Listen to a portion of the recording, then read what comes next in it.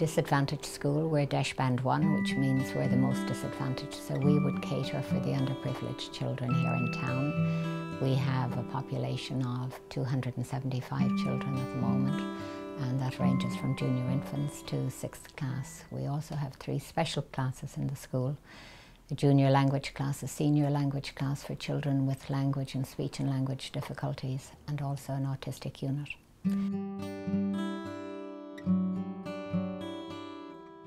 We are delighted to be involved with Medtronic.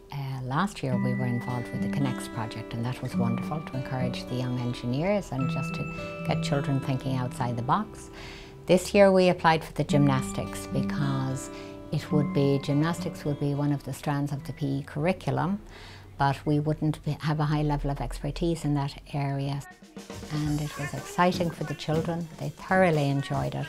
The girls were highly skilled, and in modelling the lessons, the teachers in question who were working with the children were able to gain a lot of expertise in the area in how to continue with gymnastics safely with the children.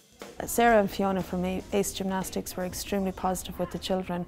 Obviously they're training children in their gymnastics club on a regular basis, so they were well used to working with children. They were very patient and very good with the kids. It was a great experience for both me as a teacher and also for the children to have these experienced gymnasts in the school. I guess I learned so much, and now gymnastics would be an area where next year I would be very excited about teaching it to my new class.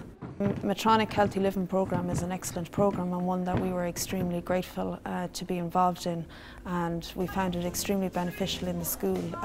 The children now, as a result of being part of it, are now much more aware of the importance of exercise and certainly a balanced diet for a healthy body.